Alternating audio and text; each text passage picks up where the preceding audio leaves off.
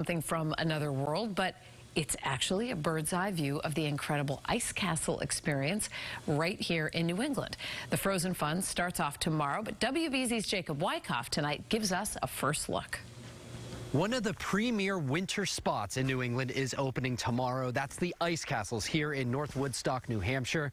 This is the 10th season that they're going to be opening up in this location, but it's also the latest they're opening up. Mother Nature not really cooperating early in the season.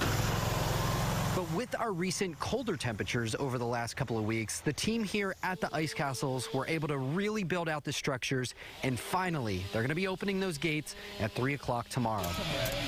The Ice Castles have over 20 members that are continuing to sculpt the ice, build the igloos, carve the snow to make this experience truly great. There's even a slide tunnel, a snow tubing hill, and for the first time this season, an ice bar where you can get a few winter drinks. Welcome to our ice bar.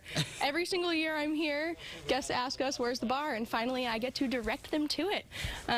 We have beers from local breweries, we have a cider, we're going to have some boozy hot cocoa, a hot toddy, which everyone loves. Event manager Shayla Hibbard tells me despite the early struggles the team had, they are ready to go. We're ready.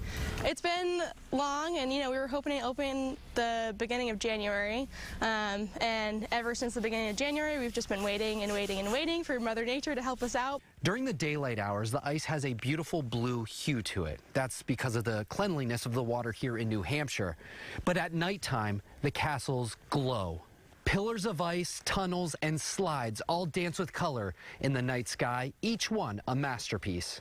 Every employee we have here is an artist in their own way, and they all get to, shine here and put their unique spin on everything that they're doing. Just as Mother Nature impacted the start, the ice castles will remain open until they start to melt. Usually, that's sometime in mid-March. From the Ice Castles in New Hampshire, Jacob Wycoff, WBZ News.